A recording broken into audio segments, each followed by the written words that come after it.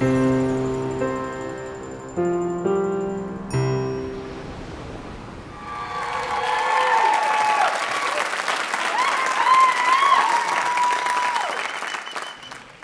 if your passion could help conservation and support tropical communities in their pursuit of sustainability. I fell in love with birds when I held this tourmaline sun angel, my spark bird, back in 2004, and I've never looked back. As an ecologist, a researcher, and an avid bird watcher, I seek conservation solutions that benefit both birds and people. Wait, do you guys hear that? That is a Cundinamarca antpitta. This is a bird Jose knows a lot about. He lives with his family in a small piece of land on the eastern Andes of Colombia. He often hunts in the forest for wildlife to secure protein for his family and sell the surplus in the nearby town. Because his family is fully dependent on him, he found a supplemented job carrying sacks of cement in the nearest town, which is about 2 hours away by motorcycle. One day, Jose was returning from his morning hunt when he ran across a foreign-looking couple. Peter, who was tall, blue-eyed, and dressed in full khaki, had his binoculars raised, looking at the top of the trees, where his wife, Mary, was describing all of the birds that they were both enjoying in that mixed species flock. Jose thought those people were weird. Mind you, it's not common to find foreigners just walking around in rural roads in Colombia. But he was curious about what they were doing in his forest, and so he asked them. In their slightly broken Spanish, Peter and Mary let Jose know that they were bird watching, or searching for birds for fun. Jose thought that was even weirder. Que gringos tan locos! Like, who has the luxury to look for birds for fun when you have to feed your family? Peter and Mary were also curious about Jose and wondered if maybe he knew where to find the bird that they are looking for. They asked Jose if he had ever seen a Cundinamarca antpitta, one of the world's rarest and most endangered birds. Since Jose did not react to this complicated name, Mary quickly took out her field guide and showed him the picture. Ah, sí, said Jose upon seeing the illustration. He immediately recognized it as the bird that he calls the tororois, a chubby, football-sized bird with long legs that often follows him around in the forest while he hunts. Upon seeing his reaction, Peter and Mary realized that Jose knows where to find the bird they're looking for, and so they ask him to lead them to it.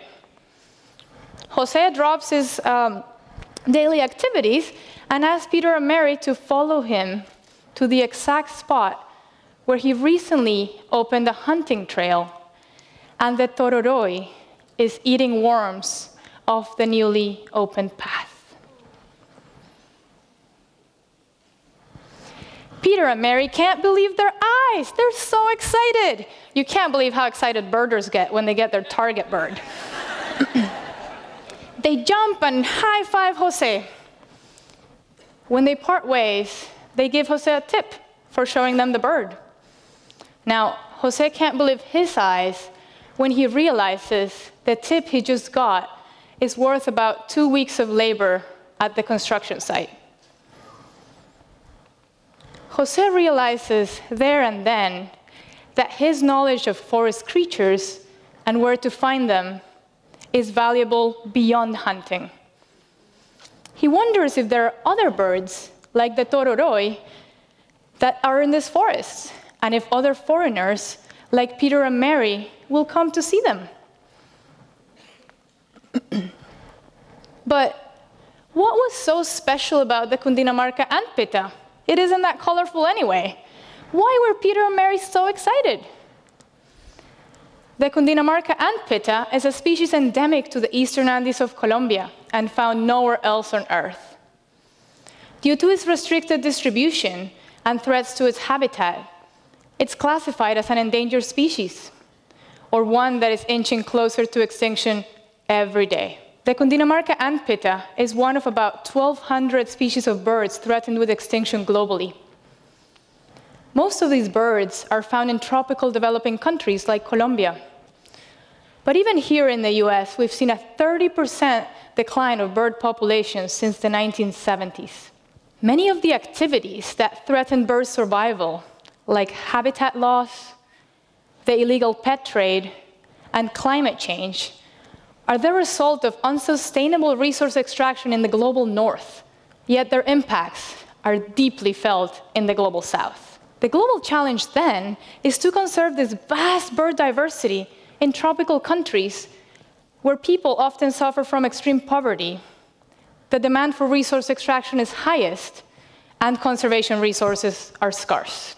Simply put, we can't expect tropical communities to conserve birds and their habitats while they experience hunger and unemployment. This is where birdwatching tourism comes in. Birdwatching tourism is the activity of traveling in search of birds. Birdwatchers like myself, and maybe some of you in the audience are listening, seek the thrill of seeing a new species. We love our life lists. And we also enjoy the beauty of songbird and color. In this pursuit, we are keen to visit tropical regions.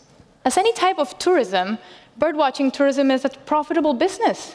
People would pay big money to see the birds they're looking for, needing specialized infrastructure and guides, as well as basic services, such as food, transportation, and lodging. It is a sustainable form of tourism that is low impact, because it is done in small groups and involves observers taking in nature in silence. Birdwatchers are generally highly educated and have a heightened environmental awareness.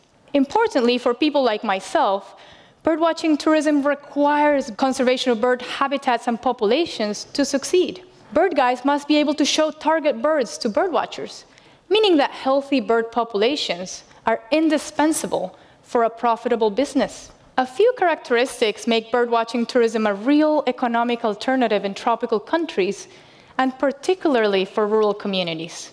This type of tourism has the potential to be highly decentralized and support local economies. It brings revenue to places that are not traditional tourist destinations, but are desirable because of their birds. Lastly, and my personal favorite, birdwatching tourism places economic value on traditional ecological knowledge, like the one Jose had about where to find that tororoi. This type of knowledge is not acquired in a classroom or through a degree, and has little economic potential in our conventional economy, yet it is indispensable for a thriving birdwatching tourism operation. Importantly, bird guides report improved quality of life as they trade physically demanding jobs for guiding birdwatchers, like Jose, who traded hunting and construction work for bird guiding. Now, last time I saw Jose, he was leading a group of 12 khaki-wearing foreign tourists. They were all sporting big fancy binoculars and large camera lenses and wide smiles. Jose is now a local guide renowned for his ability to spot and identify birds.